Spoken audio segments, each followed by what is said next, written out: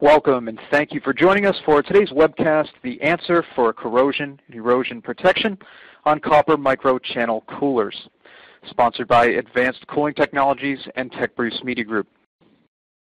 I'm Billy Hurley, Associate Editor with TechBriefs Media Group, and I'll be your moderator today. Our webcast will last approximately 30 minutes, and there will be a question and answer period at the end of the presentation. If you have a question, you can submit it at any time during the presentation by entering it in the box at the bottom of your screen.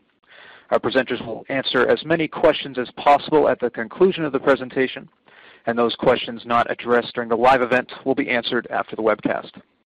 Also, twice during our presentation today, we will present you with poll questions, and we invite you to answer those at that time. In order to view the presentation properly, please disable any pop-up blockers you may have on your browser. At this time, I'd like to introduce our speakers. Pete Ritt is Vice President, Technical Services for Advanced Cooling Technologies. Mr. Ritt joined ACT in 2010 to head ACT's Technical Services business. During this time, the group has successfully provided thermal consulting, design, and prototyping solutions to commercial customers in the lighting, renewable energy, industrial equipment, medical, and other industries. Throughout his career, Mr. Ritt has successfully managed numerous new technology products in a variety of industries. Also on the line for our Q&A is Dr. Tapan Desai. Dr. Tapan Desai is the R&D Manager of the Defense and Aerospace Products Group at ACT, and he leads a group of 25 to develop and commercialize innovative thermal management technologies. Dr. Desai has successfully led several R&D projects for NASA, the Navy, Air Force, Army, DOE, and NSF from the concept stage to commercial products. He uses state-of-the-art computational modeling techniques and experiments to design and develop a variety of thermal solutions for commercial and military applications operating in extreme conditions. So at this time, I'd like to hand the webcast over to our first speaker, Pete Ritt. Pete? Thanks, Billy. Today we'd like to present an exciting new coating, we call it ANCER, that has shown excellent results in minimizing corrosion and erosion issues in copper microchannel coolers, MCCs, used in laser diode thermal management. These corrosion and erosion problems have plagued the laser cooling industry for some time. The most effective solutions usually have some significant cost and complexity associated with them. ANCER is different. It is a thin, conformal coating that our testing has shown to provide superior resistance to corrosion and erosion. Many people experienced in the microchannel cooler world have told us that they have heard these types of claims before. So today we'd like to explain the ANCER coating, discuss some of the benefits, and summarize our testing that has led us, and hopefully will you as well, to conclude that a solution for corrosion erosion effects on copper microchannel coolers is now available. We'll then explore what other corrosion erosion protection we may be able to provide benefit for, and then we'll conclude by answering some questions.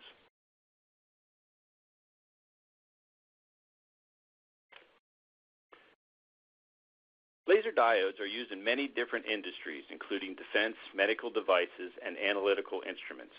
They are generally grouped together or stacked to increase overall optical output. The laser stacks require a uniform temperature to operate, but generate a lot of waste heat. If left unchecked, the higher temperatures can result in unwanted increased wavelength shift and overall deteriorated optical performance of the laser diode. A common cooling solution for these laser stacks is to use a pumped liquid system where the working fluid removes the waste heat and dissipates it through a chiller or other heat exchanger. Deionized water is frequently selected as the working fluid.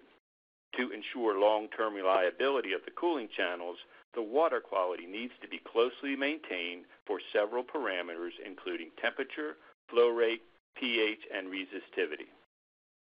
Water that has resistivity and pH values that are too high or too low can cause the formation of particulates that block MCC passages, thereby reducing the thermal performance of the coolers.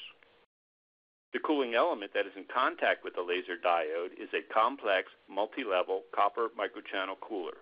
A sample copper microchannel cooler can be seen on the lower right.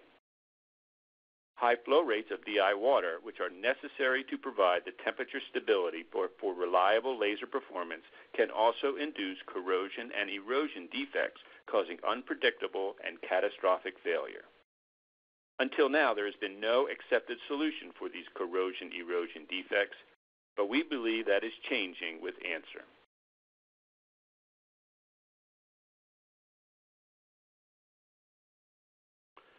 Let's examine the problem a little closer. As we just mentioned, the laser diodes are cooled by a single-phase coolant, typically DI water. The laser diodes are stacked, as can be seen in the figure on the left, with the diodes mounted on the microchannel cooler.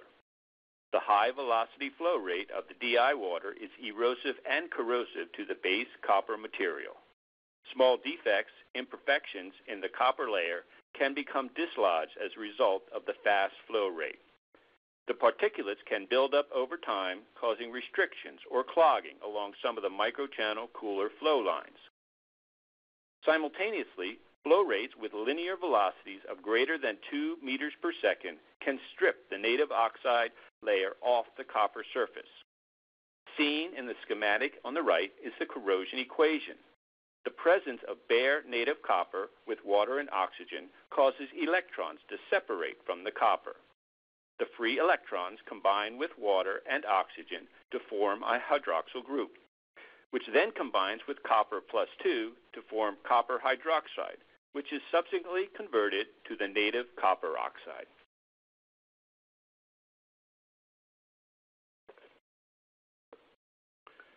Let's take a look at how devastating these erosive corrosive effects can be.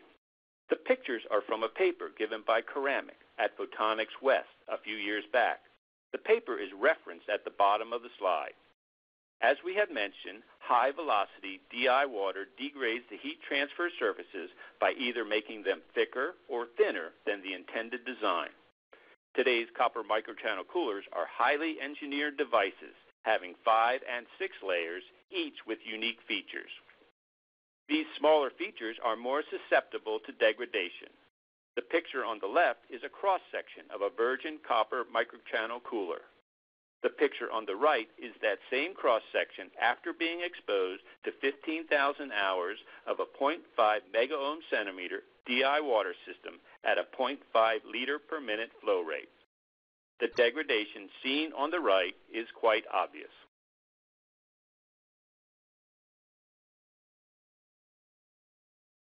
Currently, the solutions for minimizing corrosion and erosion defects in copper microchannel coolers are to 1. Have a tightly controlled DI water system, 2. Deposit a gold plating on the MCC, and or 3. Execute a rigorous maintenance plan and replace the coolers before they are likely to cause problems. All of these solutions have drawbacks. The tightly controlled water systems are costly to implement and maintain, and as we have seen, can actually contribute to corrosion erosion effects. Gold plating can provide good protection, but the liquid coating process is incapable of providing a pinhole-free, truly conformal coating for the complex, high aspect ratio internal features of these microchannel coolers. The presence of pinholes can result in some of the erosion-corrosion effects that we are trying to eliminate. Routine maintenance replacement of the microchannel coolers is expensive, not only in terms of cost, but also in loss of productivity from extra downtime. So it is a problem currently without a good solution.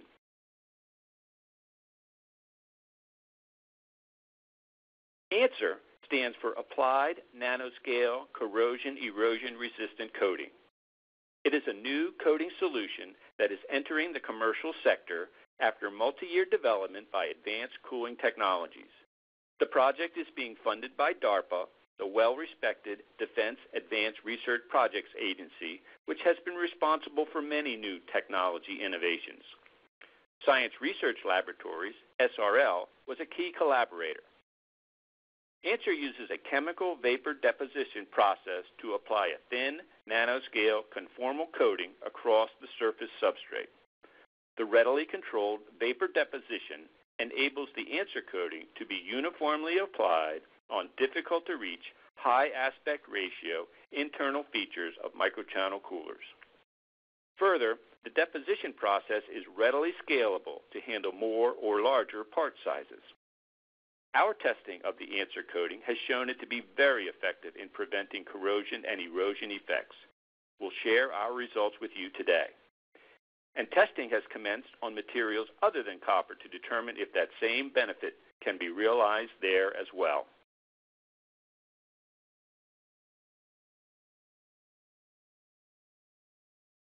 The previous slide introduced the ANCER coating. Here is a summary of its benefits. The chemically inert coating has shown to exhibit a significant reduction in corrosion rate compared to gold plating. We've seen how high velocity coolant flow can produce negative erosive effects. ANCER is a barrier coating that prevents that. The self-limiting deposition process can cover small defects on the surface substrate, producing a pinhole-free cold coating. The vapor deposition process ensures uniform coating even on complex geometries which are inaccessible to other liquid coating and plating techniques. The coating is durable. Repeated thermal cycling testing have demonstrated superior bonding between the ANCER coating and the underlying copper substrate without impact on corrosion resistance. The superior coating strength and durability allows a wider range of coolant specifications of flow velocity, electrical resistivity, and pH, allowing more relaxed operational requirements without affecting MCC performance. So there's the major advantages of ANCER. Let's now look at some testing results to explain why we are so excited about this new solution. But first, we'll turn it back to Billy for a quick polling question. Thanks, Pete. At this time, we'd like to present you with our first polling question. It should appear on your screen now. The question is, who does your company use to resolve critical thermal management issues? And your choices are A, in-house resources, B, external experts, C, a combination of both in-house and external resources, or D, not sure. And you can make your choice now by selecting the appropriate button on your screen. Again, who does your company use to resolve critical thermal management issues? And while you're answering that question, I will hand the presentation back over to Pete Ritt. Pete? Thanks, Billy. First, let's take a look at the test setup. We used EIS, electrochemical impedance spectroscopy measurements, for most of our data. You can see at position number 1 where the samples being evaluated were placed. Included in the test loop are individually controlled pumps for each of the samples, a deionizing filter, and an inline resistivity meter, as well as a dissolved oxygen sensor. Let's now look at some results. First, let's look at whether ANCER can provide any benefit for long-term corrosion rate, as we claim. Here we plot a 1,000-hour test of bare copper, a gold-plated copper sample, and an ANCER-coated sample. You can see on the upper right the test conditions for the DI water. Coolant linear velocity is 3.8 meter per second, resistivity is 0.3 megaohm centimeter, and coolant pH is 6.0.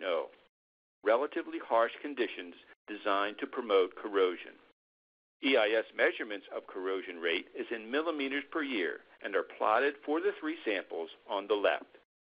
Bare copper, seen at the top of the graph, is a homogeneous material with very uniform corrosion rate. The gold-plated sample, seen below the copper, has an order of magnitude slower corrosion rate compared to the copper. But even over the 1,000 hours, there is a clear trend of increasing corrosion rate.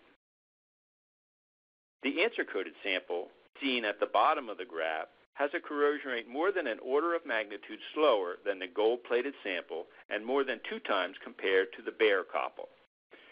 Further, the corrosion rate does not change. Because the change in corrosion rate is minimal, also indicates that there are no significant erosive effects either. From this, we conclude that the ANCER coating provides significant reduction, improvement in corrosion and erosion rates. Next, we will test if the coating has an impact on the thermal performance of the microchannel cooler.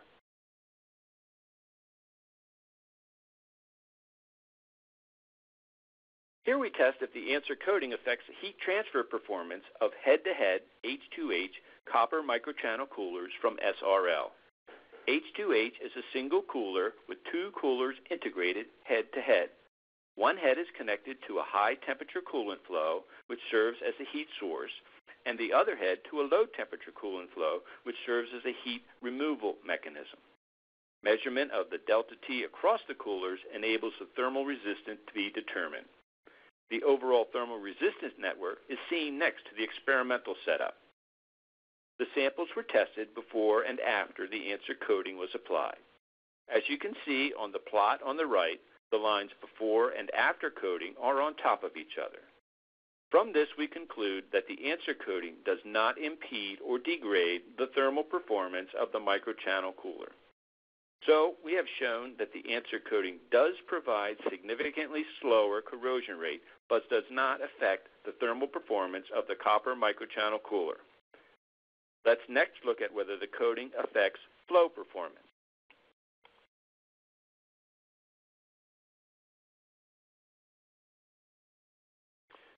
Again, we show results for an uncoated and then ANCER-coated sample at 0 hours of life. Here we are measuring hydraulic performance, the pressure loss across the microchannel coolers as a function of increased flow rate.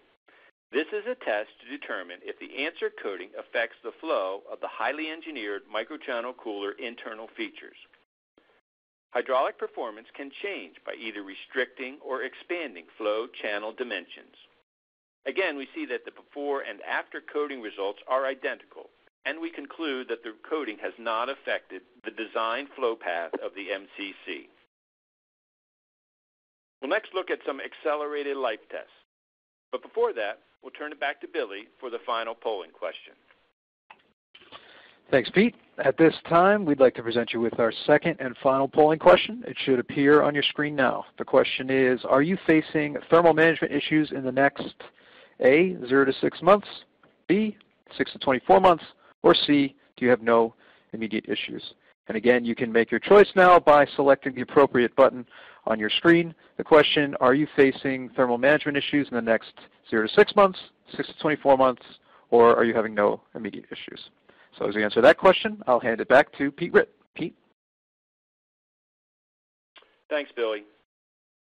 Next, we test whether the ANCER coating can provide stability in hydraulic performance over a 200-hour test. Again, test conditions are listed on the left. Note that the pH of 6 was selected because the corrosion rate of copper is 10 times greater at pH of 6 than at pH of 8 for DI water systems. Results for both the coated and uncoated samples are plotted on the right. ANCER are the solid lines, and the bare copper are the dotted ones. Both ANCER samples, again, are on top of each other. However, a 5% deviation from the starting point can be seen in both uncoated samples. The deviation above the solid ANCER-coated samples suggests a flow restriction caused by a blockage. The dotted line below it suggests some kind of expansion of the flow channel due to some erosion and corrosion effects. The two ANCER-coated samples are virtually identical, indicating stable performance.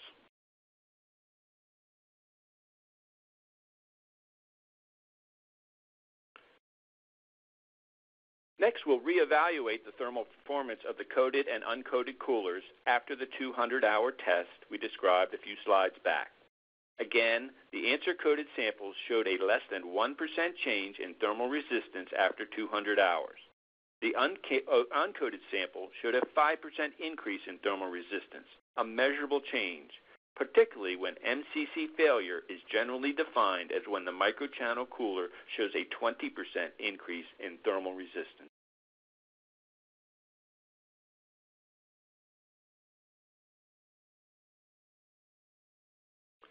Finally, ANCER-coated MCCs were die bonded to a set of laser diodes and arranged in a stack, simulating real-world applications. The laser diode and ANCER-coated MCC stack can be seen on the left. The test conditions are listed on the right. Coolant is DI water. The coolant resistivity is between 0.25 and 0.5 megaohm centimeter. The dissolved oxygen content is between 6 and 8 parts per million. pH is 6. The coolant inlet temperature is 20 degrees C. Drive current is between 120 and 140 amps. Total optical power is 420 watts. And the number of laser diodes and microchannel coolers are 3 and 4, respectively. Let's look at some results after 1,000 hours.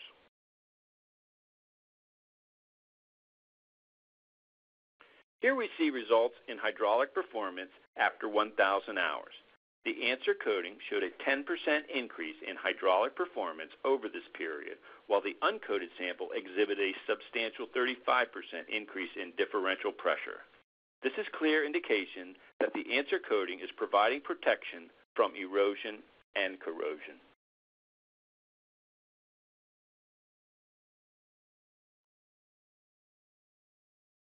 The output wavelength and optical performance of the laser stack with the ANCER-coated MCCs were monitored during this time as well. One can see in the graphs in the center that both the wavelength and the optical power were essentially constant.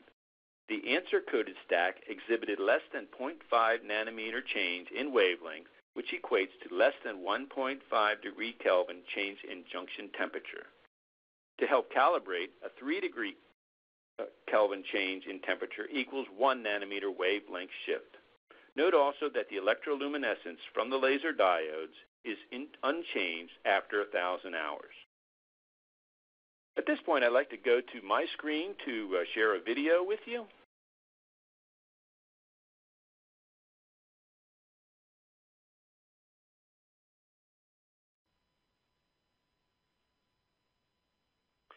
This is a quick video showing the ANCER coating in action. The video shows a copper coupon that has ANCER coated all over the plate except where the ACT logo is, which is masked off prior to the coating process. The coupon is placed on a heater and is raised up from 25 to 400 degrees C. It's a 15-second video, so please don't blink too much. We'll play it a couple times so you can see the dramatic color changes. There are 3 temperature increments from 25 to 150 degrees C, 150 to 250 degrees C, and 250 to 400 degrees C. You can clearly see the bare copper changing color from thermal oxidation. The ANCER-coated portion of the coupon remains constant throughout the test, a clear indication that the ANCER coating provides a tight bond to the copper, which prevents the thermal oxidation observed on the bare copper, even up to 400 degrees C. The color change seen in the ACT letters and nowhere else is pretty clear evidence that the ANCER is providing protection from thermal oxidation. This video is also available on our website and YouTube channel. Okay, we'll end the screen share and go back to the presentation package. So what's next for ANCER? We are currently working with industry partners to validate and confirm the exciting lab results we have shared with you today. Assuming that continues to go well, we will expand our commercialization activities and offerings. Additionally, we are starting to explore if ANCER can be applied to other materials beyond copper, notably aluminum, which can also suffer from corrosive effects. Here you can see some of our initial results. As with copper, we are seeing a substantial reduction improvement in corrosion rate versus the bare aluminum. We certainly hope that trend continues, so that we can return next time and share some exciting results on aluminum.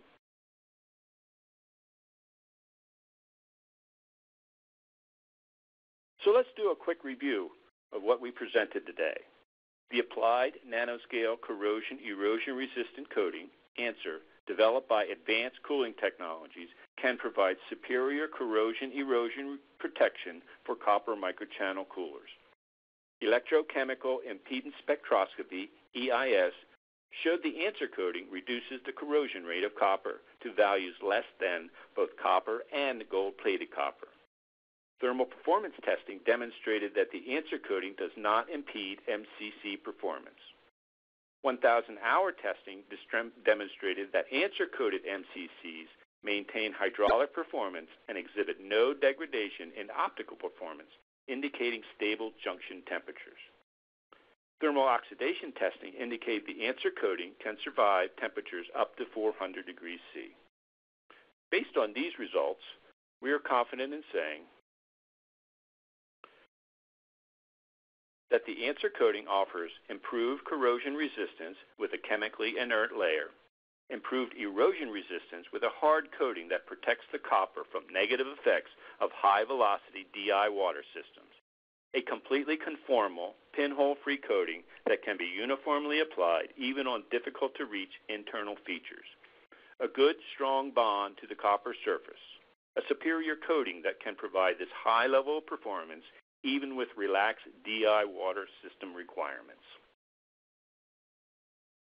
It truly is the answer for corrosion erosion resistance for copper microchannel coolers and perhaps many other things as well.